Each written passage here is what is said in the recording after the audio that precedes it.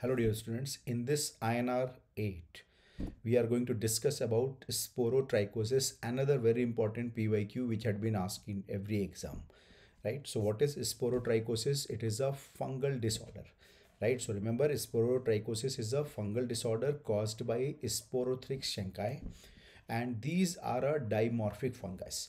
Why they are called as dimorphic fungus? You can see the name itself is telling dimorphic, means there are two types of morphology. So these fungus will be existing with two kind of morphology. One is hyphae with spores, number one, and number two morphological form will be cigar shaped budding yeast. So now you can see these are the branched hyphae with spores.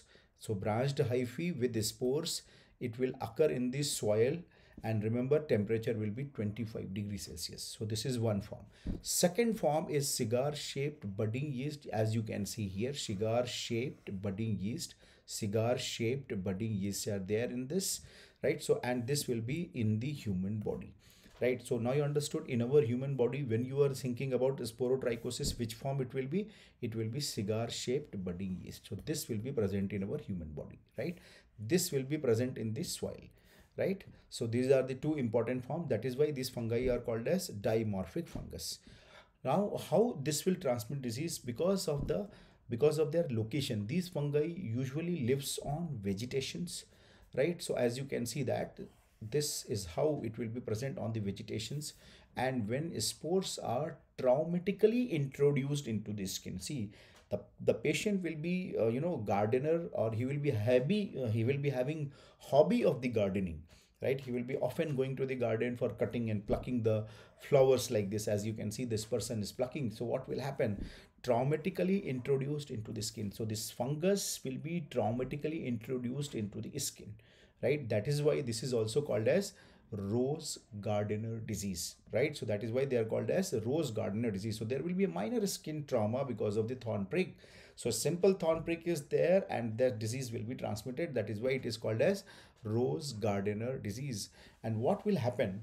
Because of this fungal infection which has entered into the skin, now they will be forming the local pustule or ulcer.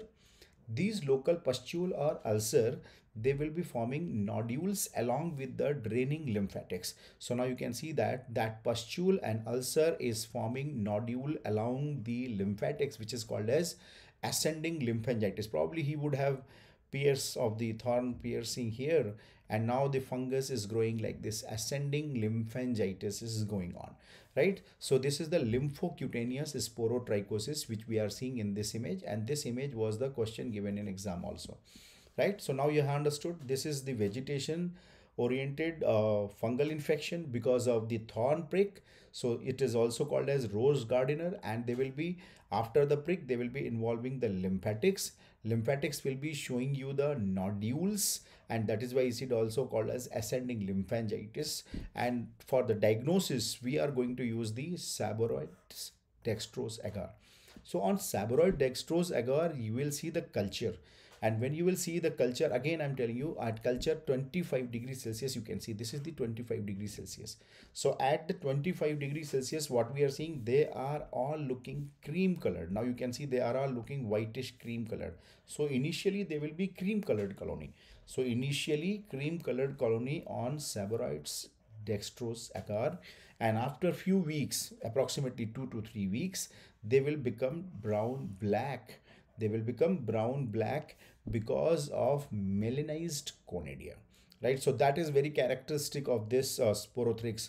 On Saboroid dextrose agar, initially they will be white in color, and after some time they will become black in color, right? And when you will see their mounted specimen on the lactophenol cotton blue stain, so we will see like this lactophenol cotton blue stain, you are seeing single celled conidias are present at the tip of conidiophores. So these are the conidiophores, and single cell conidia is present, right? So now you can see that sporothrix, we can see here, it is in lactophenol cotton blue specimen, where floral arrangement of conidia is called as daisy flower appearance. Remember daisy flower appearance, where single cell conidia is present at the tip of single conidiophore. So you can see single conidia at the tip of conidiophore, and this appearance, this floral arrangement is called as deciflower arrangement.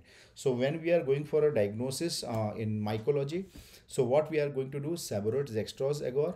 In this, initially it will be white creamy colony, and after some time they will become black, and with lactophenol cotton blue staining they will be showing you deciflower arrangement, as you can see here. And on histopathological examination and in culture also, you will find one very characteristic finding, that cigar shaped yeast will be visible. Remember, as I said, cigar shaped yeast which we are seeing on culture as well as on histopathological examination, both places it will be diagnostic of sporotrichosis, right? So now you can see sporotrichosis, that cigar shaped yeast form of Sporotrix is present here. So this is the culture, and that will be confirming the diagnosis of Sporotrix. This is the histopathological examination, and on histopathological examination also cigar shaped appearance will confirm the diagnosis.